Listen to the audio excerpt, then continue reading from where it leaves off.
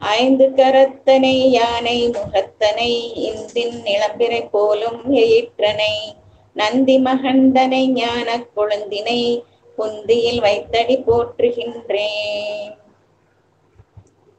ஸ்ரீகாந்தோ மாத்துலோயஸ்ய ஜனனி சர்வமங்களா ஜனக சங்கரோ தேவஸ்தம் வந்தே குஞ்சரானனம்.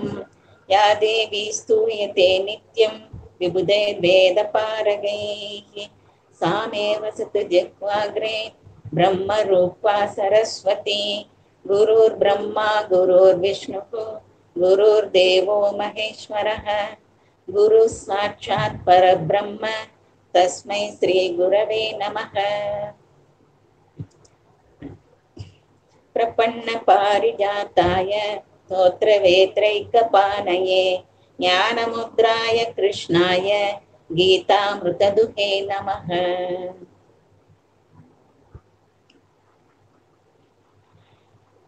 நம்ம சென்ற வாரம் 2வது அத்தியாயத்தை நிறைவு செய்தோம். அதுல என்ன விஷயங்கள், முக்கியமான விஷயங்கள்ங்கிறத ஒரு லைன்ல பார்த்துட்டு அடுத்த அத்தியாயத்துக்கு போவோம். அதாவது பாசத்தால் மனக்குழப்பமும் தேரமும் அடைந்த அர்ஜுனன் பகவானை சரணாகதி அடைகின்றான். அப்ப பகவான் குருவா மாறுறார். அர்ஜுனன் சீடனாக மாறிவிடுகிறான். அவனுக்கு ஆத்ம தத்துவத்தை விளக்குகின்றார். முதலில் ஆத்ம ஞானம் ஒன்றுதான் மோட்சத்தை அடைகின்ற வழி அப்படிங்கிறத நிறைய எடுத்து சொல்றாரு. அதுக்கப்புறம் கர்ம யோகத்தை பற்றியும் சில விஷயங்கள் சொல்றாரு. அதுக்கு ஒரு முகவுரையும் கொடுத்தாரு. அதுக்கப்புறம் பழையபடி ஞானத்தை அடைந்த ஞானியின் லட்சணங்கள் என்ன அப்படிங்கிறத பற்றியும் விரிவா சொன்னார். அப்ப அதுல ஞானத்தை பத்தி ரொம்ப விரிவாகவும் பெருமையாகவும் பேசினார். இப்ப என்ன ஆகுதுன்னா, அர்ஜுனனுக்கு கர்மயோகத்தை பத்தியும் சொல்றாரு, இடையில நீ யுத்தம் செய்யும் சொல்றாரு. அதுக்கப்புறம் ஆத்ம ஞானம் தான் சிறந்தது உயர்ந்ததுன்னு சொல்றாரு. அப்போ இந்த ரெண்டுல நான் எதை கடைப்பிடிக்கணும் அப்படின்ட்டு அவனுக்கு ஒரு குழப்பம் வருது. அதைத்தான் கேள்வியா அடுத்த அத்தியாயத்துல கேட்கிறான். அதுக்கு விளக்கமா பகவான் பதில் சொல்றதுதான் கர்மயோகம். இப்ப நாம அது என்னங்கிறத பார்ப்போம். 3வது அத்தியாயத்துக்கு போவோம். கர்மயோகம். ஓம் ஸ்ரீ கிருஷ்ணாய பரமாத்மனே நமः. அத த்ருத்யோத்யாயः கர்மயோகः. அர்ஜுன உவாச்ச த்யாயசி சேத் கர்மணஸ்தே மதா புத்திர்ஜனார்தன தத்கிம் கர்மணி கோரே மாம் நியோஜயசி கேசவ. அதாவது நீ ஆத்ம ஞானம்தான் உயர்ந்ததுன்னு சொல்ற. அப்பப்ப கர்ம யோகத்தை பத்தி சொல்லியிருக்க, இணைய நீ போர் புரி அப்படின்னு சொல்ற. அப்போ ஆத்ம ஞானம்தான் உயர்ந்தது அப்படின்னு சொல்லும் பொழுது என்னைய எதுக்காக இந்த பயங்கரமான யுத்தத்தை செய்யும் சொல்லிக்கிட்டே இருக்க? எனக்கு உன்னுடைய வார்த்தைகள்ல ஏதோ முரண்பாடு இருக்கிற மாதிரி எனக்கு தோணுது. அதாவது நீ முரண்பாடா சொல்ல மாட்டேன், ஏன்னா நீ ஞானாசிரியர். ஆனா எனக்கு என்னுடைய புத்திக்கு கொஞ்சம் முரண்பாடு உள்ள வார்த்தைகளா தெரியுது. எனக்கு எதை அனுசரிக்கிறது, கர்மயோகமா ஞானத்தையா அப்படிங்கிறது எனக்கு புரியல. அதனால ஏதாவது ஒண்ணு நிச்சயமா இதை ஃபாலோ பண்ணு அப்படின்னு சொன்னேன்னா அது புரிஞ்சுக்கிறதுக்கு ஈஸியா இருக்கும், அதை நான் அனுசரிக்கிறதுக்கு எனக்கு எளிமையா இருக்கும் அப்படின்னு அவனுடைய சந்தேகத்தை சொல்றான் அர்ஜுனன். பகவான் அதுக்கு என்ன பதில் சொல்றார் அப்படின்னா, அதாவது இந்த உலகத்துல 2 வாழ்க்கை முறைகளை நான் பூர்த்தி இருக்கேன். அது என்ன அப்படின்னு கேட்டோம்னா, இல்லறம் துறவறம். இப்ப இதுல ரெண்டுமே அறம் தான். இல் அறம் துறவு அறம். இப்ப நம்ம பேச போறது எல்லா விஷயங்களுமே அறம் சார்ந்த விஷயங்கள் தான், அறத்தை அடிப்படையாக கொண்டு இருக்கின்ற விஷயங்கள். இப்ப உலகத்துல மனிதர்கள் அனுசரிப்பதற்கு 2 வழிமுறைகள், அதாவது இல்லறமும் துறவரமும். இப்ப இதை யார் எல்லாம் அனுசரிக்கலாம் அப்படின்னு பார்க்கும்போது, முதல்ல நமக்கு ஆசிரம தர்மங்கள் நம்ம பார்த்தோம். ஆசிரமங்கள் பிரம்மச்சரிய ஆசிரமம், அதுக்கப்புறம் கிரகஸ்தம், அப்புறம் வானப்பிரஸ்தம், அடுத்து சந்நியாசம். இப்ப இந்த பிரம்மச்சரிய வாழ்க்கையை முடிச்சுட்டு வர்ற மாணவன் வந்து அவனுக்கு 2 சாய்ஸ் இருக்கு. அதாவது இல்லறத்துக்குள்ளேயும் போகலாம், அவன் துறவரத்துக்கும் போகலாம். அது அவனுடைய விருப்பம். இப்ப துறவு தான் எனக்கு பிடிக்குது அப்படின்னா அவன் துறவரத்தை ஏற்றுக்கொள்ளலாம். ஆனா பெரும்பாலும் அவங்க இல்லறத்தை தேர்ந்தெடுப்பாங்க. அப்ப இல்லறத்துக்கு போகலாம் அவன். அப்புறம் எதுனாலுமே நம்ம போன தடவை சொன்ன மாதிரி மோட்சத்தை அடையிற அந்த படிகளை நாம மறக்க கூடாது. முதல்ல என்ன செய்யணும்?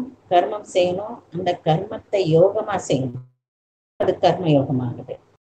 அந்த கர்ம யோகத்தால மன தூய்மை பெற்று அதுக்கப்புறம் விவேகம், வைராக்கியம் அவனுக்கு கிடைக்குது. அதுக்கப்புறம் அவன் குருவை தேடி போறான். குருவனுடைய உபதேசத்தினால ஞானம் பெற்று அந்த ஞான நிஷ்டையிலிருந்து கடைசியில் மோட்சம் அடைகிறான். இதுதான் இந்த படிதான். இந்த படியை வந்து நம்ம எந்நேரமும் நினைவுல வச்சுக்கணும். இப்ப வந்து துறவரமோ இல்லறமோ 2 சேர்ந்த ரெண்டுல எதை தேர்ந்தெடுத்தாலுமே அவன் வந்து கர்மம் செய்யணும். எது வரைக்கும்? அவன் ஞானியாக ஆகிற வரைக்கும். இல்லற ஞானி அல்லது துறவர ஞானி எதுல இருந்தாலும் அவன் ஞானிங்கிற அந்த பக்குவத்தை அவன் அடைய வேண்டும். இப்ப நம்ம வந்து எப்படி அதை அடைகிறது அப்படின்னு பார்த்தோம்னா, ஒரு சின்ன உதாரணம். ஒரு குழந்தை நடக்க பழகுது. ஒரு 10 மாச குழந்தை, 8 மாச குழந்தை அடி எடுத்து வைக்குது. அப்ப என்ன ஆகும்? அது முதல்ல அடி எடுத்து வைக்கும்போது கீழே பொத்து விழும். அதுக்கப்புறம் அழுகும், யாரு நம்மளை தூக்குறாங்களான்னு பார்ப்போம். அதுக்கப்புறம் தான் அரிச்சிக்கிடும். எதை பிடிச்சா நம்ம விழமாட்டோம் அப்படின்னு தெரியும். அதனால என்ன செய்யும்? பக்கத்துல இருக்கிற சுவரையோ சோஃபாயோ சேரையோ எதையோ பிடிச்சிட்டு நடக்கும்.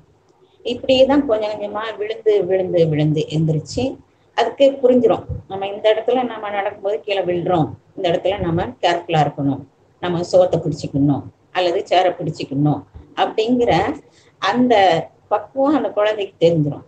அதே மாதிரிதான் கர்மயோகத்தை செய்யும் பொழுது கர்மங்கள் செய்யறப்ப என்னென்ன தவறுகள் வருதோ அதையெல்லாம் நம்ம திருத்தி அதை யோகமா ஒருத்தன் மாத்துறான். அப்பதான் அந்த ஞானியினுடைய நிலையை அடையிறதுக்கு படிகளை தாண்ட முடியும். இப்ப அவன் வந்து கர்மத்தை யோகமா செய்யும் பொழுது அவனுக்கு மனப்பக்குவம் வருது. எந்தெந்த இடத்துல தவறு செஞ்சோம் அதெல்லாம் நம்ம திருத்தணும், அடுத்த தடவை அந்த தவறுகளை செய்யக்கூடாது அப்படிங்கிற அந்த பக்குவம் வரும். அதுக்கப்புறம் அவனுக்கு விவேகம் வரும். விவேகங்கிறது பகுத்தறிவு. எது சரி எது சரியில்லை. இதுல வந்து நமக்கு வந்து உலகியல் விஷயங்கள்லயும் அவனுக்கு விவேகம் வரும். அடுத்து வந்து ஆன்மீக விஷயத்துல எது நிலையான பொருள், எது நிலையற்ற பொருள், எது மேல நாம ஆசை வைக்கணும், எது மேல வைக்க கூடாது, நம்ம போன தடவை ஆசையெல்லாம் பத்தி பார்த்தோம். அப்ப எந்த பொருள் மேல நம்ம ஆசை வைக்கணும், எதுல வைக்க கூடாது. அப்புறம் வந்து அவனுக்கு இந்த உலகியல் பொருள்கள் மேல ஆசை அவனுக்கே ஒரு வெறுப்பு வந்துடும். இதெல்லாம் நிலையற்ற பொருள்கள்ட்டு அவனே உணர்வான். அதுதான் வைராக்கியம். அந்த வைராக்கியம் வந்த பிறகுதான் அவன் குருவை நாட வேண்டும். குருவனுடைய உபதேசத்தை பெற்று அவன் ஞானத்தை பெறுகிறான். அந்த ஞானம் கூட அது தியரி தான். அதுக்கப்புறம் ஞான நிஷ்டையில் அவன் இருக்கணும். அதுதான் நிதித்தியாசனம்னு சொல்றது. அதாவது தியானத்துல அவன் வந்து முழு ஞானத்தை தானே உணர்தல். படிப்புல படிச்சத அவன் உணர்றதுதான் ஞான நிஷ்டை. அதுக்கப்புறம் தான் அவன் மோட்சத்தை அடைகிறான். அந்த படியினுடைய உயர்ந்த நிலை, கடைசி நிலை. இதுதான் நம்மளுடைய படிகள். இப்ப இதுல வந்து இல்லறத்தை தேர்ந்தெடுத்தாலும் சரி, துறவரத்தை தேர்ந்தெடுத்தாலும் சரி, 2லயும் அவங்க ஞானியா மாறணும். எப்படி மாறணும்? கர்ம யோகம் செய்துதான் மாற முடியும் அப்படின்னு சொல்லி பகவான் சொல்றார். அப்புறம் வெறும் புலன்களை அடக்குதல் அப்படிங்கிறது வந்து சரியான வழி கிடையாது. நம்ம போன தடவை பார்த்தோம், புலன்கள் வழியாதான் நம்ம விஷய சுகங்களை அனுபவிக்கிறோம். அதனால புலன்களை வந்து நம்ம அடக்கி மனசு மட்டும் அடக்காம உட்கார்ந்துட்டு இருந்தோம்னா அவன் ஞானி கிடையாது. அந்த மாதிரி மனதை அடக்காதவன், மனக்கட்டுப்பாடு இல்லாதவனை பகவான் திட்டுறார். என்ன திட்டுறார்? அவன் வந்து பொய் ஒழுக்கம் உடையவன், மித்தியாச்சாரி, விமூடாத்மா. மூடாத்மானா மூடன், முட்டாள்னு அர்த்தம். விமூடாத்மானா வடிகட்டிய முட்டாள். அப்புறம் மித்தியாச்சாரி. அவன் வந்து ஹிப்போக்ரட், அவன் வந்து நடிக்கிறவன், அவனை நம்பக்கூடாது அப்படின்னு சொல்றாரு. அப்ப மனப்பக்குவம் வரணும்னா நாம வந்து மனசை தூய்மைப்படுத்தி திருப்பி திருப்பி திருப்பி இந்த கர்ம யோகத்தை நாம வந்து செஞ்சுக்கிட்டே இருக்கணும். இந்த மனப்பக்குவம் அடையிற வரைக்கும் நாம செய்து கொண்டேதான் இருக்கணும். இப்போ வந்து நம்ம இந்த உலகத்தோடு நம்ம எப்படி இருக்கோம் அப்படிங்கிறத பார்ப்போம். இப்ப இந்த அத்தியாயத்தின் தலைப்பே வந்து கர்மயோகம். கர்மங்கிறது செயல். நம்ம போன தடவை பார்த்தோம், மனம், வாக்கு, செயல் மூன்றினாலும் செய்கின்ற செயல்கள் கர்மங்கள். அந்த கர்மத்தை எந்த பாவனையோட செய்யறது அப்படிங்கிறத பார்த்தோம். இப்ப இங்க வந்து என்ன பார்க்க போறோம் அப்படின்னா, இயற்கையில நம்ம வந்து முக்குணங்கள் இருக்கு, அதையும் நம்ம பார்த்தோம். சத்துவகுணம், ரஜோகுணம், அப்புறம் தாமச குணம். மனுஷன் வந்து பிறக்கும் போதே இந்த இயற்கையில் இருக்கிற 3 குணங்கள்ல ஏதாவது 3 குணம் அதிகமாகும். இது வந்து பிறக்கும் போதும் இருக்கும், அடுத்து உலகத்துல வாழும் போதும் அவனுக்கு வந்து சில நேரத்துல ஒவ்வொரு குணமும் கூடுதலா அதிகமா தெரியும், சில இது சப்ரஸ்டா இருக்கும். இப்ப இந்த மாதிரிதான் அவன் வந்து 3 குணங்களோட இயற்கையில அவன் பிறக்கிறான். அதுக்கப்புறம் அவன் செய்யற கர்மங்கள் என்ன அப்படின்னா, பிறக்கும் பொழுதே அவனுடைய கர்மங்கள் ஆரம்பிச்சிருது. இப்ப ஒரு குழந்தை பிறக்குது அப்படின்னா முதல்ல என்ன செய்யும்? அழுதாத்தான் அது உயிரோட இருக்குன்னு அர்த்தம். அப்ப அந்த அழுகிறதுல இருந்தே அதனுடைய செயல்கள் ஆரம்பிச்சிருது. அதுக்கப்புறம் படிப்படியா குழந்தை வளர வளர ஒவ்வொரு செயலுமே கர்மங்கள் தான் சொல்லப்படுது. இப்ப நம்ம வந்து காலையில எந்திரிச்சதுல இருந்து நம்ம என்ன செய்றோம்? பல் தேய்க்கிறோம், குளிக்கிறோம், சாப்பிட்றோம், அதுக்கப்புறம் எல்லா வேலைகளையும் செய்யறோம். அப்படிங்கிறப்ப பிறகு காலையில எந்திரிச்சதுல இருந்து ராத்திரி வரைக்கும் செய்யறத சாதாரண வேலைகள், அது எல்லாமே செயல்கள் தான், நியத்த கர்மா அப்படின்னு சொல்றது. அதுக்கப்புறம் நம்ம வாழ்நாள் முழுசும் இருக்கிற கடமைகளை வந்து செய்யறது கர்மங்கள். இப்ப இதுக்கும் நமக்கும் இந்த உலகத்துக்கும் என்ன சம்பந்தம் அப்படின்னு பார்க்கும்போது, இந்த பிரம்மா வந்து இந்த உலகத்தை படைச்சார். படைக்கும் போதே என்ன பண்ணார் அப்படின்னா, மக்களையும் படைச்சு அதனுடைய அவன் அனுபவிக்க வேண்டிய விஷயங்கள் எல்லாத்தையுமே படைச்சு, அதுக்கப்புறம் நீ அதை எப்படி உபயோகிக்கணும் அப்படின்னு சொல்லி அதுக்கு தேவையான இன்ஸ்ட்ரக்ஷன்ஸ், வழிமுறைகளையும் சொல்லித்தான் படைச்சார். அதுதான் நமக்கு வேதத்துல இருக்கு. அதாவது இந்த உலகத்துல பத்தின விஷயமும் இருக்கும், உலகத்துல மிச்ச கிரகங்கள், மிச்ச பொருட்கள், இயற்கை சார்ந்த விஷயங்கள் எல்லாமே வேதத்துல சொல்லப்பட்டு. இப்ப இத வந்து மனிதனுக்காக படைச்சிருக்காரு இறைவன். படைச்சிட்டு இதை நல்லா அனுபவி அப்படின்னு சொல்லி அனுப்பிடுறாரு மனிதனை. பாரதியார் பாடியிருக்காரு இல்லையா, எத்தனை கோடி இன்பம் வைத்தாய் எங்கள் இறைவா இறைவா, சித்தினை அச்சித்துடன் படைத்தாய், அங்கு சேரும் ஐம்பூதத்தில் வியனுலகம் அமைத்தாய், அத்தனை உலகமும் வண்ண களஞ்சியம் ஆக பற்பல அழகுகள் சமைத்தாய். அப்ப இந்த அழகுகள் நமக்கு மனிதனுக்கு தேவையான வசதிகள், அப்புறம் இயற்கை பொருட்கள், நீர், பஞ்சபூதங்கள், மலை, காடு, மிருகங்கள், சக மனிதர்கள், அறிவாளிகள், இப்படி பல பல விஷயங்கள், கோடிக்கணக்கான விஷயங்களை அனுப்பிதான் இறைவன் படைச்சிருக்காரு பிரம்மா. ஆனா படைக்கும் போது என்ன பண்ணிருக்காரு? இன்ஸ்ட்ரக்ஷன்ஸ் கொடுத்திருக்காரு, நீ இப்படித்தான் தர்ம நெறியில வாழணும் அப்படிங்கிற அந்த விஷயங்கள், அந்த வழிமுறைகளைத்தான் நாம யஜ்ஞங்கள் சொல்றோம், அல்லது கர்மங்கள், செயல்கள். நம்ம எப்படி இருக்கணும், எப்படி வாழணும், அந்த செயல்முறைகள், அதுதான் யஜ்ஞங்கள்.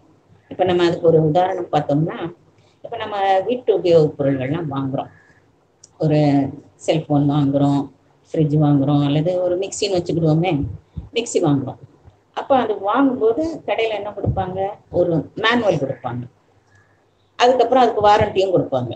மேனுவல்னா என்ன இருக்கும்? அதில் அந்த மிக்சியை பற்றின எல்லா விவரங்களும் அதில் இருக்கும்.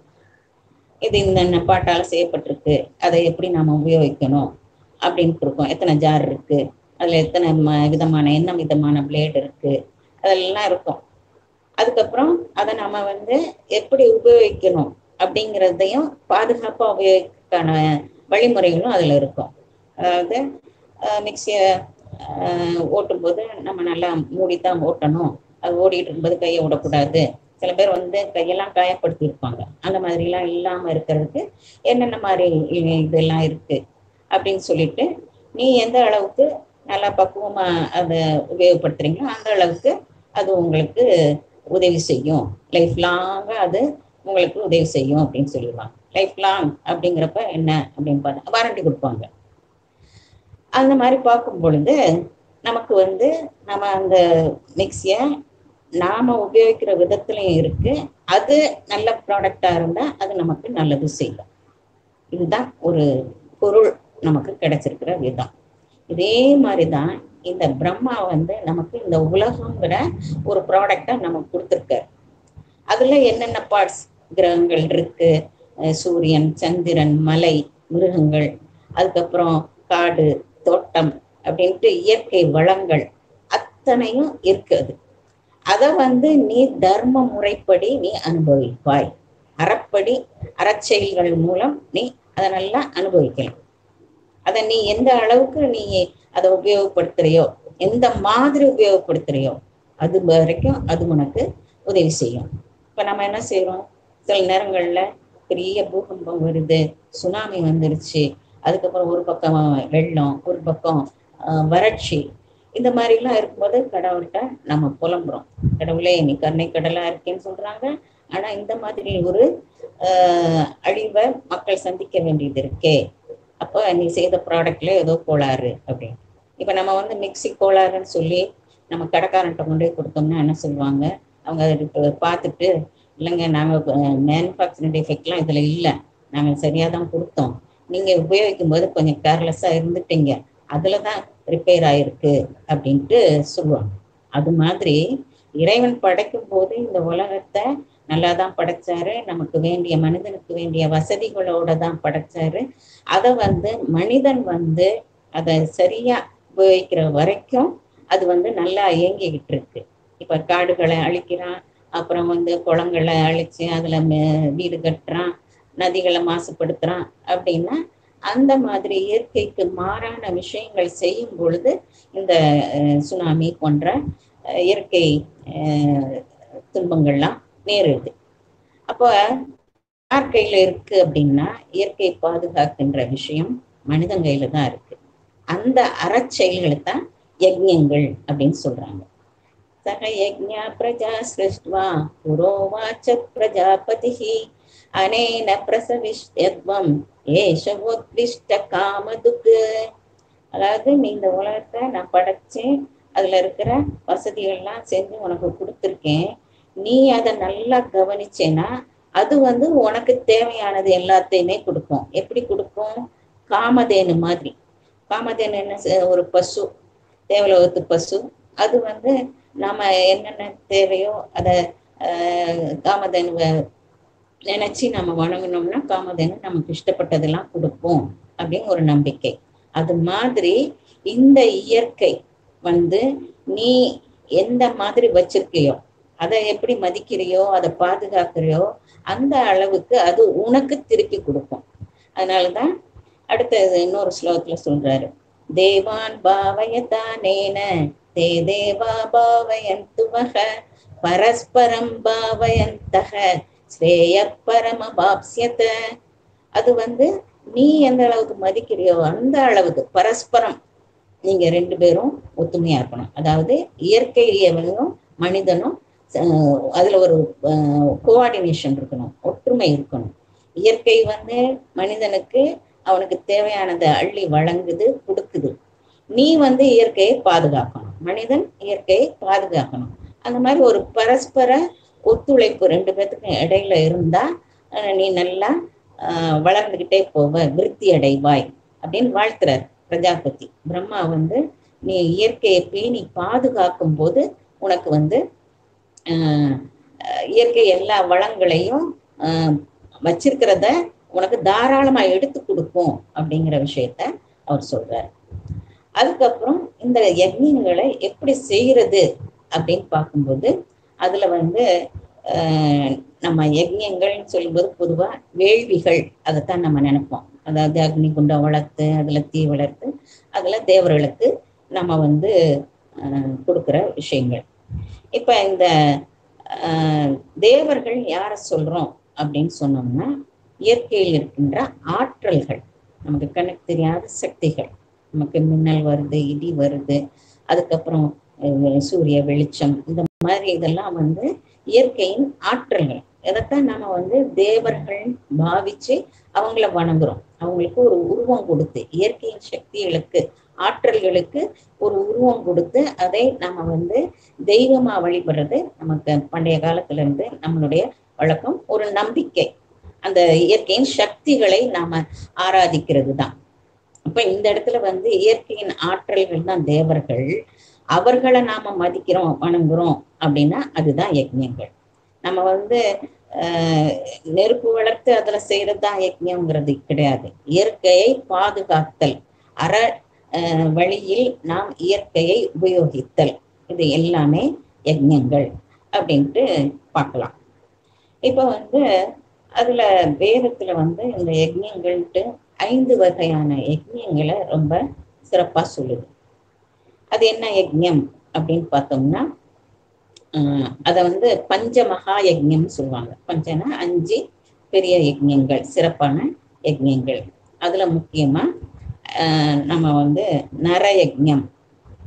நரயஜ்ஞம்னா என்ன அப்படின்னா, மனிதர்கள், நமக்கு சுத்தி இருக்கிற மனிதர்கள், அந்த மனிதர்களை நாம வந்து நேசிக்கணும், மக்கள்கிட்ட அன்பா இருக்கணும், அவங்களுக்கு ஒருத்தருக்கு ஒருத்தர் மரியாதை கொடுக்கணும், நாம வந்து தர்ம முறைப்படி அவங்களோட பழகணும். இப்ப நம்ம வந்து மனம், மொழி, மெய், இந்த 3 நாளையும் யாரையும் துன்புறுத்தக்கூடாது. இப்போ முக்கியமா நம்ம பேச்சால துன்புறுத்தக்கூடாது. சொல்லுவாங்க இல்லையா, தீயினால் சுட்ட புண் உள்ளாரும் ஆறாதே நாவினால் சுட்டவடு அப்படின்ட்டு. அந்த மாதிரி நம்ம எந்த செயல்கள் மூலியமும் நம்ம யாரையும் துன்புறுத்தக்கூடாது. இப்ப பொதுவா ஒரு பதவியிலையோ வயதுலையோ பெரியவங்களா இருக்கிறவங்க வந்து தனக்கு கீழே இருக்கிறவங்கள வந்து கொஞ்சம் ஹார்ஷா பேசுறதுக்கு வாய்ப்பு இருக்கு. சுடுசொற்களால சொல்லலாம். தனக்கு தான் உரிமை இருக்கு, தனக்கு தான் அதிகாரம் இருக்கு, தனக்கு எல்லாம் தெரியும் அப்படிங்கிற மாதிரி பேசுவாங்க. அந்த மாதிரி இல்லாம தனக்கு கீழே இருக்கிறவங்களையும் மரியாதை கொடுத்து அவங்களையும் சக மனிதர்களா பாவிச்சு அவங்கள அரவணைச்சு அன்போட பேசணும், நடந்துக்கணும். பேசுறது மட்டும் இல்ல, நடந்துக்கணும். இதுதான் தர்ம செயல். அப்ப இது வந்து நரயஜ்ஞம். எப்படி நமக்கு சுத்தி இருக்கிற மனிதர்களை நாம் அன்போடு அவர்களை துன்புறுத்தாமல், அவர்கள் மன கஷ்டப்படாமல் நடந்துக்கிறோமோ அது வந்து நரயஜ்ஞம். அடுத்தது வந்து பார்த்தோம்னா பித்ரு யஜ்ஞம். பித்ருன்னா நமக்கு முன்னோர்கள். நம்ம இதுல மரபுல என்ன உண்டுன்னா, பித்ருக்களுக்கு கடமை செய்யறது, கடன் செய்யறது எல்லாருக்கும் தெரிஞ்ச விஷயமா தான் இருக்கும். நம்ம முன்னோர்களுக்கும் செய்யணும். அடுத்து நம்மளுடைய பெற்றோர்கள், நம்மளை இதுவரைக்கும் கவனிச்சு நம்மளை உருவாக்கிய ஆளாக்கிய பெற்றோர்களுக்கு நம்ம பாதுகாக்கிறது, அவங்கள வந்து அன்போட நடத்துறது. எல்லா இடத்துலயும் பொதுவான விஷயம் அன்பு, தர்மம், அதுதான். அப்ப பெற்றவங்களை நம்ம வந்து ஒரு மரியாதையோட அவங்களுக்கு மன கஷ்டம் இல்லாம நம்ம நடந்துக்கிறது வந்து பித்ரு யஜ்ஞம். இன்னொரு யஜ்ஞம் வந்து ரிஷி யஜ்ஞம். ரிஷிகள்னா என்ன, முனிவர்கள்.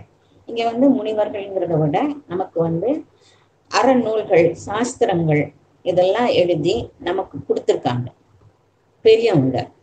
அப்ப ஔவையார் வந்து மூதுரை, அப்புறம் ஆத்திச்சூடி இதெல்லாம் கொடுத்துருக்காங்கன்னா அந்த விஷயங்கள் நம்ம எளிமையா நம்ம அனுசரிக்கிறதுக்கு தகுந்ததா இருக்கு. அந்த விஷயங்களை நாம இன்னமும் நம்ம எடுத்துக்காட்டா சொல்றோம், மிச்சவங்களுக்கு எடுத்து சொல்றோம், நாமளும் அதை கடைப்பிடிக்கிறதுக்கு முயற்சி பண்றோம்.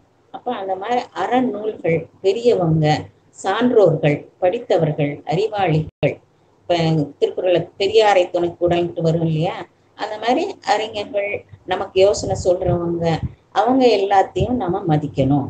அது வந்து ரிஷி யஜ்ஞம். அடுத்தது வந்து பூத யஜ்ஞம். பூத யஜ்ஞம்னா என்ன? பூதம்னா விலங்குகள், மரம், செடி, கொடிகள். இப்ப நமக்கு அதுதான் நம்ம இப்ப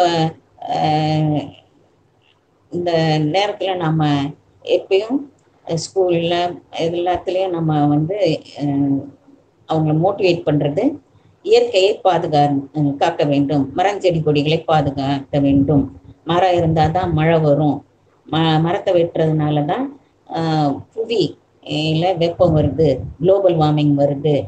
நம்ம வந்து ஈக்கோ ஃப்ரெண்ட்லியா இருக்கணும் அப்படின்னு சொல்றதெல்லாம் இதை சார்ந்தது தான். அப்போ மரம் செடி கொடிகள், அப்புறம் அதற்கு சப்போர்ட்டிவா இருக்கிற விலங்குகள். இப்போ ஒரு காடுன்னு எடுத்துக்கிட்டோம்னா மரங்களும் இருக்கு, விலங்குகளும் இருக்கு. இப்ப இந்த விலங்குகளுக்கு ஆதாரம் மரம், மரத்திற்கு ஆதாரம் விலங்கு.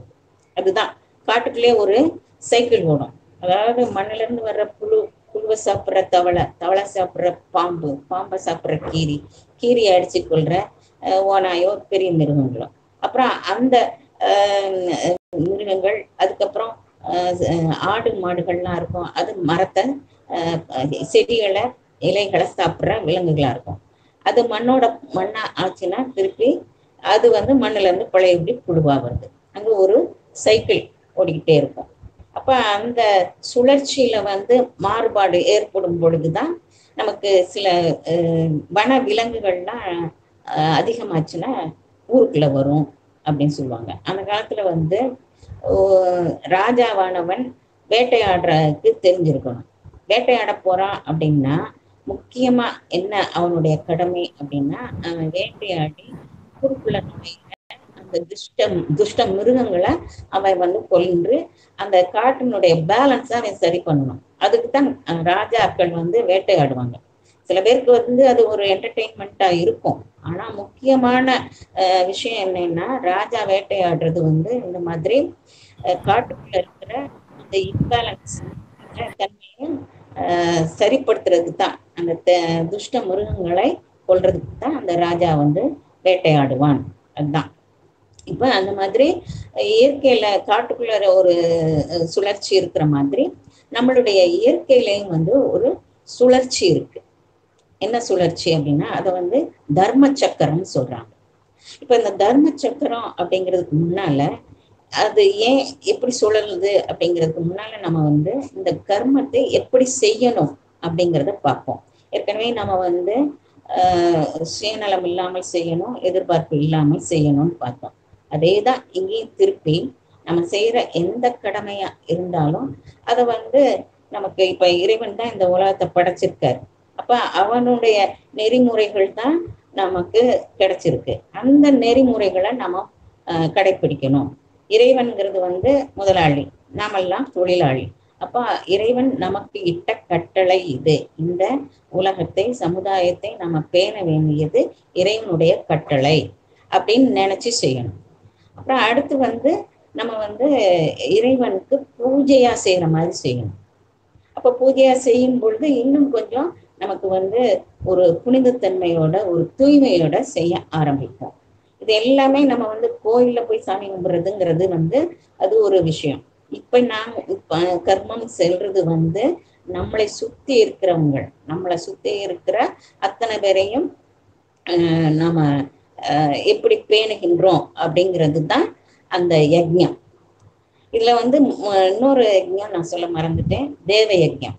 அது வந்து நம்ம இறைவனை, இந்த இயற்கையில் இருக்கின்ற ஆற்றல்களை தேவர்களா பாவிச்சு வணங்குறது.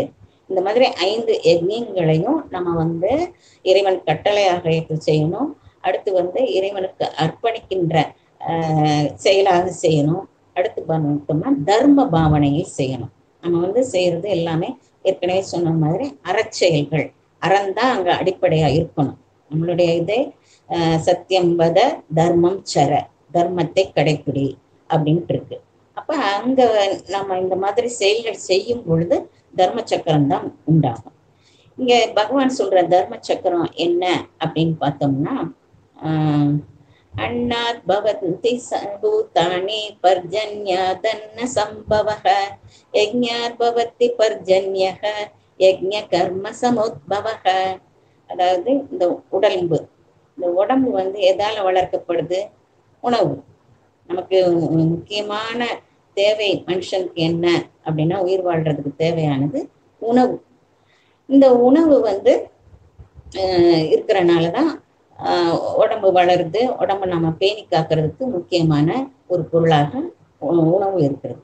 இந்த உணவு எங்கிருந்து கிடைக்குது அப்படின்னு பார்த்தோம்னா மழை. மழை மூலமா தான் நமக்கு உணவு கிடைக்குது. நமக்கு அது கண்கூட தெரிஞ்ச விஷயம்தான். மழை எங்க பெய்யுதோ அங்கதான் பயிர்கள் நல்லா வளரும், காடுகள் செழித்து வளரும், மரங்கள், பழங்கள், காய்கள், பழுக்கிற காய்க்கிற செடி கொடிகள் எல்லாமே நமக்கு மழையினாலதான் கிடைக்குது அப்படின்னு பார்க்கிறோம். அடுத்து அந்த மழை எங்கிருந்து வருது அப்படின்னு பார்த்தோம்னா இந்த யஜ்ஞங்கள் மூலமா வருது அப்படின்னு சொல்றாரு. யஜ்ஞாத் பவதி பர்ஜன்யக. பர்ஜன்யன்னா மழை. இப்ப யஜ்ஞத்துல இருந்து மழை வருது. யஜ்ஞம் அப்படிங்கிறது நம்ம செயல்கள் நம்ம பார்த்தோம். அதுக்கு இன்னொரு விளக்கம் என்ன சொல்றாங்கன்னா அபூர்வம்னு சொல்றாங்க. அபூர்வம் அப்படிங்கிறது நமக்கு கண்ணுக்கு தெரியாத ஆற்றல்கள், அதன் மூலமா வர்ற சக்தி. கண்ணுக்கு தெரியாத ஆற்றல்கள் மூலம் வர்ற சக்தியைத்தான் அபூர்வம்னு சொல்றாங்க. அந்த மாதிரி சக்தினாலதான் மழை வருது. அப்புறம் அந்த சக்தி எங்கிருந்து கிடைக்குது அப்படின்னா நாம செய்யற செயல்கள். அதை அபூர்வங்கிறத புண்ணியம்னு சொல்லலாம். புண்ணியம்ங்கிறப்ப நம்ம நல்ல செயல்களுடைய பலனாத்தான் புண்ணியம் கிடைக்குது. அப்ப யஜ்ஞ கர்ம சமுத்பவக, நம்ம செய்யற செயல்கள்ல இருந்துதான் இந்த யஜ்ஞம் வருது. இந்த யஜ்ஞங்கிறது புண்ணியம். புண்ணியத்துக்கு இன்னொரு பெயர் அபூர்வம் அப்படின்னு சொல்றாங்க. இப்ப இந்த அபூர்வம் புண்ணியம் இது நமக்கு கொஞ்சம் புரிஞ்சுக்கிறது கஷ்டமா இருக்கு. இப்ப உணவால உடம்பு வளருது, அந்த உணவு மழையால வர்றது அப்படிங்கிறது நமக்கு பிரத்யட்சம், அதாவது கண் கூட தெரிகிற விஷயங்கள். இந்த புண்ணியம் இது யஜ்ஞம் அப்படிங்கிறதெல்லாம் கொஞ்சம் புரியலையே அப்படின்னு பார்த்தோம்னா ஔவையாருடைய ஒரு பாடலை பார்க்கலாம். நெல்லுக்கு இறைத்த நீர் வாய்க்கால் வழியோடி புல்லுக்கு மாங்கே பொசியுமா தொல்லுலகில் நல்லார் ஒருவர் உளரில் அவர் பொருட்டு எல்லோருக்கும் பெய்யும் மழை. இப்ப நம்ம மிச்சதெல்லாம் விட்டுருவோம், அந்த கடைசி லைனை மட்டும் பார்ப்போம். நல்லார் ஒருவர் உளரே அவர் பொருட்டு எல்லோருக்கும் பெய்யும் மழை அப்படின்னா என்ன அர்த்தம்? நல்லார்ங்கிறதுக்கு என்ன டெஃபினிஷன் அப்படின்னா, இந்த 5 மகா யஜ்ஞங்களை இது வரைக்கும் நம்ம பார்த்தோம்ல, அந்த யஜ்ஞங்களை சரியாக செய்பவன். இப்ப என்ன பார்த்தோம்? தேவ யஜ்ஞம் பார்த்தோம், நரயஜ்ஞம். தேவ யஜ்ஞம் இறைவனையும் தேவர்களையும் வழிபடுதல், நரயஜ்ஞம் சக மனிதர்களை பேணி பாதுகாத்தல். அடுத்தது ரிஷி யஜ்ஞம், சான்றோர்களை பேணுதல், அவங்க சொல்லி கொடுத்த நூல்களை படித்தல், அந்த நூல்களை படித்து அதன்படி நடத்தல். அதுக்கப்புறம் இன்னொரு முக்கிய விஷயம், அந்த நூல்கள்ல இருக்கிற விஷயங்களை நம்ம இளைய தலைமுறைக்கு கொண்டு செல்லுதல். அதுவும் ஒரு முக்கியமான விஷயம். அடுத்தது நமக்கு பூத யஜ்ஞம், இந்த செடி கொடி மரங்கள் அதெல்லாம் பாதுகாக்கிறது. இப்ப நல்லான் அப்படின்னா இதெல்லாம் செய்வான். அப்ப அவனுக்கு செய்யறதுனால என்ன வருது? அவனுக்கு புண்ணியம் கிடைக்குது. அது புண்ணியம் நம்ம பார்க்கணும். நம்ம கண்கூட பார்க்கறது என்ன? இப்ப அவன் இதெல்லாம் செஞ்சா நமக்கு இயற்கையை அவன் பேணி பாதுகாக்கிறான். இயற்கையில எங்கேயுமே மாசு வராது. இப்ப நம்ம நதிகளை சுத்தப்படுத்தணும், அதை மாசுபடுத்த கூடாது. அப்படிங்கிறப்ப தானாகவே இயற்கையில வளங்கள் பெருகும். நமக்கு எந்த விதமான பொல்யூஷனும் இல்லாம அந்த நதி தண்ணி இருந்துச்சுன்னா அந்த இடத்துல இருக்கிறவங்களுடைய வாழ்வாதாரம் பெருக ஆரம்பிக்கும். தன்னால வாழ்வாதாரம் பெருகும். அதுக்கப்புறம் நம்ம பாக்குறோம், காடுகள்ல மரத்தை வெட்டுறதுனாலதான் மழை வரல அப்படின்ட்டு. இப்ப அவன் மரங்களை பேணி பாதுகாக்கிறான், அங்க இருக்கிற உயிர்களை பாதுகாக்கிறான் அப்படின்னு சொன்னோம்னா தன்னால மழை வரும். இப்ப இங்க நல்லார் அப்படிங்கிறப்ப இந்த 5 யஜ்ஞங்களை செய்யறதுனால அவன் முக்கியமா இந்த எக்கோ ஃப்ரெண்ட்லியா அவன் இருக்கான். அவன் காடுகளை வெட்ட மாட்டான், காடு வெட்டுறவங்களை தடுப்பான். அந்த மாதிரி வெட்டுறவங்க இருந்தாங்கன்னா வெறுப்பு இல்லாம தண்டிப்பான். அப்ப அந்த தர்ம நெறியில வாழ்றவன் இதெல்லாம் செய்வான். வெறுப்பு இல்லாமல் அவன் செய்யும் பொழுது அந்த இயற்கை பாதுகாக்கப்படுகிறது. இயற்கை பாதுகாக்கிறப்ப என்ன ஆகுது? தன்னால ஆட்டோமேட்டிக்கா மழை வருது. அப்போ அந்த புண்ணியம்ங்கிறது நல்லான் அப்படின்னு நம்ம எடுத்துக்கலாம். அப்ப புண்ணியத்தாலதான் நமக்கு மழை வருது. அந்த புண்ணியம் எதனால வருதுன்னா அவன் செய்கின்ற செயல்களால், தர்ம செயல்களால், அறச்செயல்களால். அதனாலதான் இந்த புண்ணியங்கள்லாம் வருது. புண்ணியத்தின் மூலமா மழை வருது அப்படிங்கிறத பார்க்குறோம்.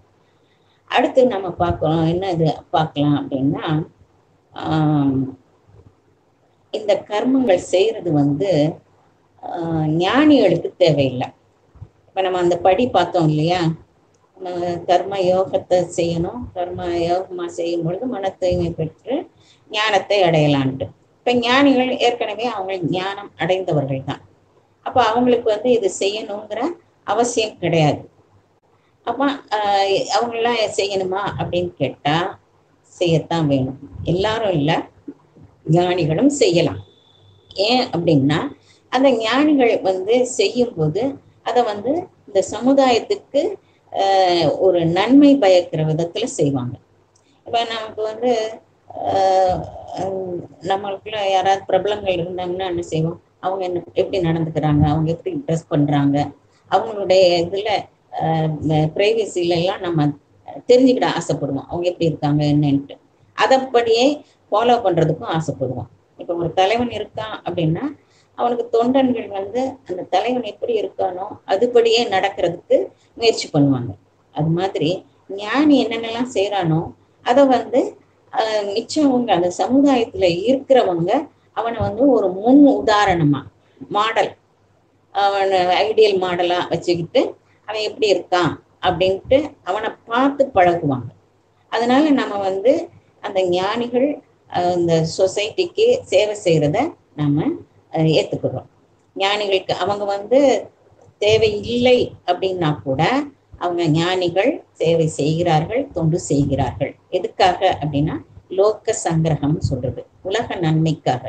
அந்த உலகத்துல சமுதாயத்துல இருக்கிறவங்க அவங்கள பார்த்து பழகுவாங்க, எப்படி நாம இந்த உலகத்துல நடந்துக்கணும் அப்படின்ட்டு. அதனால நீ வந்து அவங்கள பார்த்து நல்ல விஷயங்களை கத்துக்கோ அப்படிங்கிறதையும் சொல்லிட்டு அவர் தன்னையே ஒரு உதாரணமா சொல்றாரு. அதாவது நமே பார்த்தாஸ்தி கர்த்தவ்யம் திரிஷு லோகேஷு கிஞ்சன நானாவாப்தம் அவாப்தவ்யம் வர்த்தயேவ கர்மணி.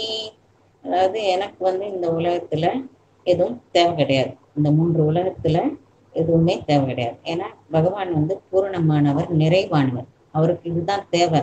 அவர் படைச்சவரே பகவான் தான், உலகத்தை எல்லாத்தையுமே படைச்சவர் அவர் தான். இப்போ அவருக்கு வந்து இதுதான் வேணும், அதுதான் வேணும், நான் இதை செஞ்சு எனக்கு அந்த தேவையை நான் பூர்த்தி பண்ணணும் அப்படிங்கிற கட்டாயம் கிடையாது. இப்போ நம்ம வந்து ஒருத்தனுக்கு உணவு வேணும்னா அதுக்கு தேவையான உழைப்பு கொடுத்தாதான் அவனுக்கு சம்பளம் கிடைக்கும், உணவு கிடைக்கும். ஆனா கடவுளுக்கு வந்து அதெல்லாம் தேவையே கிடையாது. இருந்தாலும் நான் கர்மம் செய்கிறேன் அப்படிங்கிறார். அதாவது பகவான் கிருஷ்ணர் துவாரகைக்கு மன்னனா இருக்கார். மன்னன்னாலே எவ்வளவு பொறுப்புகள் இருக்கும், அந்த மாதிரி பொறுப்புல இருக்கிற ஒரு அரசனா இருக்கார். அதுக்கப்புறம் இப்ப வந்து இந்த சமயத்துல அர்ஜுனனுக்கு தேரோட்டியா இருந்துட்டு அதுக்கப்புறம் இப்ப குருவா மாறி அவனுக்கு உபதேசம் பண்ணிக்கிட்டு இருக்கார். இப்ப அவருடைய உபதேசம் வந்து அர்ஜுனனுக்கு மட்டுமல்ல, நம்ம வந்து ஞானாசிரியரான அந்த பகவானுடைய உபதேசத்தை இன்னைக்கு நாம படிக்கிறோம், கேட்கிறோம். எத்தனையோ காலம் கடந்த பிறகும் நம்ம கேட்கிறோம் அப்படின்னா அந்த அவருடைய அந்த செயல்னாலதான் நாம இப்ப அனுபவிச்சுக்கிட்டு இருக்கோம். அப்ப நம்ம வந்து அந்த கிருஷ்ணரை முன்மாதிரியா எடுத்து அவர் என்ன உபதேசம் கொடுத்தார் அப்படிங்கிறத நம்ம இன்னைக்கு வரைக்கும் சொல்லிட்டு அதனுடைய பெருமைகளை, அவருடைய பெருமைகளை பேசுறோம். அதன்படி நடக்கிறதுக்கு நம்ம முயற்சி செய்கிறோம் இன்னைக்கு காலம் வரைக்கும். அதனால ஒரு தலைவனா இருப்பவன் வந்து கர்மம் செய்யணும், அவங்களுக்காக இல்லை. அவங்க இப்ப நாம செய்யற கர்மங்கள்னா நமக்கு தேவையா இருக்கு. நாம வந்து நம்ம கர்மத்தை கர்ம யோகமா மாத்தி அதுக்கப்புறம் நம்ம ஞானத்தை அடையிறதுக்காக செய்யற ஒரு படியா நம்ம உபயோகிக்கிறோம். ஆனா இந்த மாதிரி ஞானிகளுக்கு வந்து அவங்களுக்காக இல்லை, அவங்க சுயநலம் இல்லாமல் உலக நன்மைக்காகத்தான் இந்த லோக சங்கிரகம் அப்படிங்கிற அந்த விஷயத்த உலக நன்மைக்காக செய்யற கர்மங்களை அவங்க செய்யறாங்க. இப்ப வந்து இந்த மாதிரி கர்மங்கள் செய்யும் போது என்ன மனப்பான்மைங்கிறத திருப்பி திருப்பி அப்பப்ப சொல்லிக்கிட்டே தான் இருக்காரு. நீ வந்து இதனுடைய பலன்கள்ல விருப்பு வெறுப்பு இல்லாமல் செஞ்சுக்கிட்டே இரு. இப்ப இந்த மாதிரி ஞானிகள் தன்னை சொன்னாரு. ஆனா உதாரணத்துக்கு இன்னொருத்தரையும் சொல்றாரு, ஜனகர் முதலானோர். ஜனகர்ங்கிறது வந்து சீதாவுடைய அப்பா ஜனகர், அவர் வந்து ராஜ ரிஷின்னு சொல்லுவாங்க. அவர் முதலானவர்ங்கிறப்ப வந்து கைகேயினுடைய அப்பா கூட ஒரு ராஜ ரிஷி தான், எல்லாம் அறிந்தவர், ஞானி. அவரான அவங்கெல்லாம் ராஜாவா தான் இருந்தாங்க. ராஜாவா காட்டுல போய் துறவரத்தை ஏத்துக்கல. அவங்க இருக்கிற இடத்திலேயே துறவியா ஞானியா வாழ்ந்தார்கள். துறவுங்கிறது எல்லாத்தையும் விட்டுறது, ஞானிங்கிறது அதுக்கு மேற்பட்ட நிலை, அது உண்மையான ஞானத்தை புரிந்த நிலை அப்படிங்கிறது தான் அந்த நிலை, ஞானிங்கிற நிலையாக இருக்கிறது, ஞானத்தை பெற்ற அடைந்தவர்களுடைய நிலை. அந்த மாதிரி ஜனகர், அஸ்வபதிங்கிறவங்கெல்லாம் இருந்திருக்காங்க.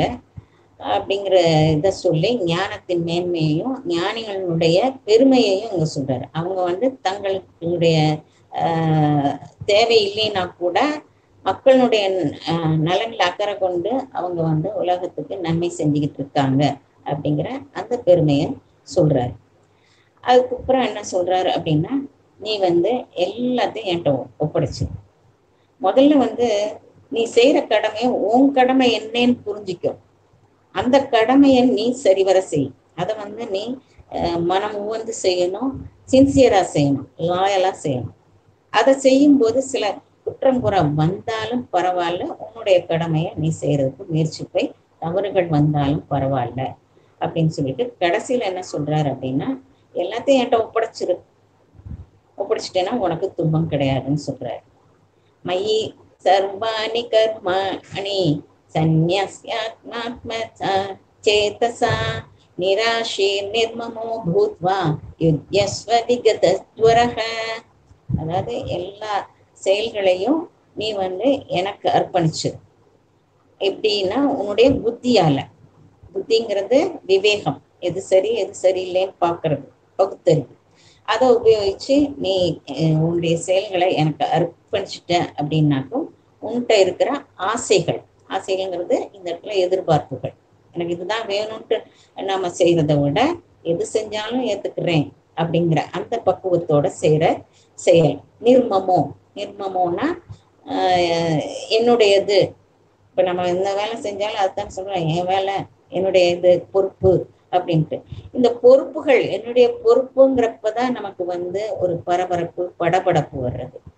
அந்த பொறுப்புகளை நம்ம வந்து இப்ப வேற யார்ட்டையாவது கொடுத்துட்டோம்னு வச்சுக்கோமே. இப்போ ஒரு ஆபீசர் இருக்காரு, அவருக்கு வந்து ஒரு ப்ராஜெக்ட் பண்ணிக்கிட்டு இருக்காரு. அப்ப அதை விட்டுட்டு எங்கேயோ போக வேண்டியது இருக்கு, ஒரு 4 நாளைக்கு வெளியே இருக்கு. அப்ப நாம இந்த ப்ராஜெக்ட் என்ன செய்யறதுன்ட்டு அவருக்கு அது பெரிய பிரச்சனையா இருக்கு. அப்ப இன்னொருத்தர்கிட்ட கூட ஒர்க் பண்றவர்கிட்ட இதை உங்களால செய்ய முடியுமான்னு கேட்கிறாரு. அவரும் சரி நான் செய்யறேன் அப்படின்னு சொல்றாரு. இவருக்கு அப்பாடான் இருக்கு, இந்த பொறுப்புகளை இன்னொருத்தர்கிட்ட கொடுத்துடுறாரு. அப்ப இவரு வந்து ரொம்ப ரிலாக்ஸ்டா நிம்மதியா போயிட்டு வர்றாரு. அது மாதிரி நம்ம வந்து செய்யற செயல் அத்தனையும் நம்ம இறைவன்கிட்ட ஒப்படைச்சிடணும். இந்த பொறுப்பை நம்ம செய்யறோமா, செஞ்சுட்டு உன்னது அப்படின்னு நம்ம ஒப்படைச்சிடணும். அதுதான் நம்ம வந்து மனதால் வாக்கால் செய்கிற செயல்கள் அத்தனையும் இறைவனுக்கு அர்ப்பணித்தல். நம்ம எல்லா இடத்துலையும் இந்த ஒரு ஸ்லோகம், ஒரு இது சத் சங்கம் இதெல்லாம் நடந்துச்சுன்னா இதை வந்து இறைவனுக்கு அர்ப்பணிக்கிறேன்னு ஒரு ஸ்லோகம் சொல்லுவாங்க. காயேன வாசா மனசேந்திரியைர்வா புத்யாத்மனா வா பிரகிருதி ஸ்வபாவாத் கரோமி யத்யத் சகலம் பரஸ்மை நாராயணாயேதி சமர்ப்பயாமி.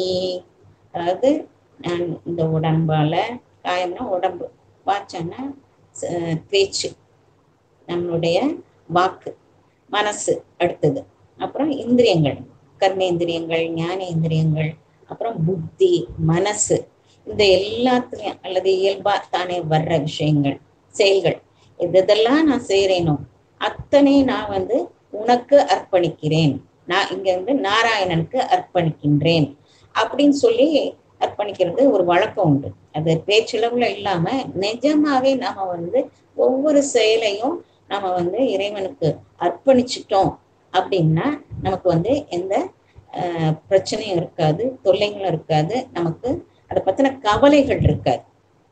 ஒரு பாட்டுல கூட வரும், கவலைகளை உன்னிடத்தில் தந்தேன் கண்ணா அப்படின்ட்டு. நம்மளுடைய கவலைகள் பொறுப்புகள் எல்லாத்தையும் கொடுத்துட்டோம்னா நம்ம வந்து ரிலாக்ஸ்டா இருக்கலாம். இந்த மாதிரி கர்மயோகத்தினுடைய செயல்முறைப்பாட்டெல்லாம் அவர் சொல்லி என்கிட்ட கடைசியில ஒப்படைச்சிரு, சரணாகதி அடைஞ்சிரு அப்படிங்கிறத சொல்றாரு. சொல்லிட்டு அதுக்கப்புறம் அர்ஜுனனுக்கு இன்னொரு சந்தேகம் வருது. என்ன சொன்னோம்னா, மக்கள் வந்து எது தப்பு எது சரிங்கிறத உணர்ந்துதான் இருக்காங்க. அவங்களுக்கு எது தவறுன்னு புரியுது, எது கரெக்டுங்கிறது புரியுது. ஆனா தெரிந்தே அவங்க தப்பு செய்யறாங்களே, அது ஏன் அப்படின்ட்டு கேட்குறாரு. அப்போ அதுக்கு காரணம் வந்து ஆசைதான், ஆசையும் கோபமும் தான் காரணம் அப்படின்னு சொல்றாரு. மனுஷன் வந்து தெரிந்து தவறு செய்வதற்கு காரணம் ஆசை, கோபம். இது எல்லாமே எதனால வருதுன்னா சுயநலத்தினால வருது. எனக்கு அந்த பொருள் எனக்கு மட்டும் வேணும், எனக்கு வேணுங்கிறத விட எனக்கு மட்டுங்கிறது இப்பெல்லாம் ரொம்ப அதிகமா நாம பாக்குற விஷயம். எனக்கு மட்டும். அப்ப அங்க வந்து ஆசை வரும்போது கோபம் வருது. நம்ம போன வாரத்துல அதை விரிவா பார்த்தோம். எப்படி ஒரு எண்ணம் வந்து ஆசையா மாறுது, அந்த ஆசை நிறைவேறாம இருக்கும் பொழுது நமக்கு மனசுல கோபம் வருது. அந்த கோபத்தினால நம்ம புத்தியெல்லாம் மழுங்கி போயிருது, அதனால சர்வநாசம் வருது அப்படிங்கிறதெல்லாம் பார்த்தோம். அப்ப இந்த ஆசை தான் எல்லாத்துக்குமே காரணம், அதுக்கு பின்னால வர்ற கோபம். அப்ப இங்க இது வந்து விருப்பு துவேஷம். நம்ம வந்து ஒரு பொருள் தேவையில்லாத ஆசையை ஒரு பொருள் மேல வைக்கிறது, அதுக்கப்புறம் அதுல வர்ற விருப்பு, அது கிடைக்கிறனாலயோ கிடைக்காதனாலயோ வர்ற விருப்புகள், அதெல்லாம் நமக்கு வந்து நம்மள ஒரு மனிதன் தெரிஞ்சே செய்யற தவறுகள். அது எப்படி ஒரு மனுஷனை மூடி இருக்கு அப்படின்னா அதுக்கு ஒரு உதாரணம் கொடுக்குறாரு. எப்படி நெருப்பை வந்து புகை மறைச்சிக்கிட்டு இருக்கோ, எப்படி கண்ணாடிய அழுக்கு மறைச்சிக்கிட்டு இருக்கோ, ஒரு கர்ப்பப்பைக்குள்ள இருக்கிற சிசுவை கர்ப்பப்பை மறைச்சிக்கிட்டு இருக்கோ, அது மாதிரி ஆசை வந்து மனுஷனுடைய புத்திய மறைச்சிக்கிட்டு இருக்கு அப்படின்னு சொல்றாரு. இப்ப வந்து இதுல பார்த்தோம்னா 3 விதமான விஷயங்கள் மூடி இருக்குன்னு சொல்றாரு. இப்ப வந்து நெருப்பு வந்து புகை மூடி இருக்கு. புகை வந்து நம்ம லேசா ஊதி விட்டோம்னா போயிடும். நெருப்பு அணைஞ்சிருந்துச்சுன்னா லேசா விசிறி வச்சு விசிறோம் அல்லது ஊதுறோம் அப்படின்னா அந்த நெருப்பு பழையபடி பத்திக்கிறோம். இப்போ ஒரு கண்ணாடியில அழுக்கு படிஞ்சிருந்துச்சுன்னா கொஞ்சம் நம்ம ஒரு தொடப்பம் போகாது. அப்புறம் கொஞ்சம் அழுக்கு ரொம்ப இருக்குன்னு சொல்லி நம்ம அழுத்தி துடைக்கிறோம், அல்லது ஏதோ ஒரு சோப் சொல்யூஷன் வச்சு துடைக்கிறோம், அப்படின்னா தான் அது போகும். அப்ப அந்த மாதிரி துடைக்கும் போது அது போயிடும். ஆனா இந்த கர்ப்பப்பைக்குள்ள இருக்கிற சிசு இருக்கேன், அது மூடி இருக்கிற அந்த கர்ப்பப்பை வந்து வெளியேறதுக்கு நமக்கு அந்த குழந்தை பிறக்கிற வரைக்கும் நாம காத்திருக்கோம். இப்ப இந்த 3 உதாரணங்கள் யார் யாருக்கு கொடுக்குறாரு அப்படின்னா, சத்துவகுணம் உள்ளவங்களுக்கு, ரஜோகுணம் உள்ளவங்களுக்கு, தாமச குணம் உள்ளவங்களுக்கு. இப்ப சத்துவகுணம் உள்ளவங்களுக்கு அவங்களுக்கும் அறிவு மறைக்கத்தான் செய்யும். அவங்க அறிவை வந்து அந்த ஆசை மறைக்குது. ஆனா அவங்களுக்கு ஒரு பெரியவங்க மகான்கள் அவங்க வந்து இல்லப்பா இது செய்யறது தப்பு, நீ இந்த மாதிரி செய்ய அப்படின்னு சொன்னா அவங்க புரிஞ்சுக்கிடுவாங்க. புரிஞ்சுட்டு சரி அப்படின்னு சொல்லிட்டு அவங்க மாறிடுவாங்க. அந்த ஆசையை ஒதுக்கி தள்ளிடுவாங்க. அவங்க எளிதா புரிந்துக்கிடுவாங்க. எப்படி நெருப்பு மேல இருக்கிற புகையை நம்ம ஊதுனோம்னா போயிடுதோ அது மாதிரி அவங்களுக்கு ஒரு தெளிவு வந்துடும். அடுத்து வந்து ரஜோ குணத்துல இருக்கிறவங்க, அவங்க நேரம் பரபரப்பா இருப்பாங்க, இது செய்யணும் அதை செய்யணும் வந்துட்டு ஓடிக்கிட்டே இருப்பாங்க, ரெஸ்ட்லெஸ்ஸா இருப்பாங்க. அவங்க கிட்ட சொன்னோம்னா ஒரு தடவை சொன்னா அவங்களுக்கு புரியாது. ஒரு 4 தடவை 5 தடவை 10 தடவை சொன்னோம்னா அதுக்கப்புறம் ஓரளவுக்கு அவங்க புரிஞ்சுக்கிடுவாங்க, அவங்களும் மாறிடுவாங்க. இந்த தமோ குணத்துல இருக்கிறவங்களுக்கு எத்தனை தடவை சொன்னாலும் தெரியாது, அவங்களுக்கு ரொம்ப காலம். இப்ப எப்படி ஒரு குழந்தை வந்து சிசுங்கிறது கருல இருக்கிறது தான் சிசுன்னு சொல்றது, பிறந்த பிறகுன்னா குழந்தைன்னு சொல்லுவோம். அப்ப அந்த சிசு வந்து குழந்தையா மாறுற வரைக்கும், வெளியே வர்ற வரைக்கும் எவ்வளவு காலம் நம்ம பொறுத்திருக்கணுமோ அது மாதிரி இந்த தமோ குணம் உள்ளவங்களுக்கு நம்ம வந்து பொறுமையா எடுத்து சொல்லிக்கிட்டே இருக்கணும். அவங்களுக்கு புரியறதுக்கு ரொம்ப காலம் ஆகும்.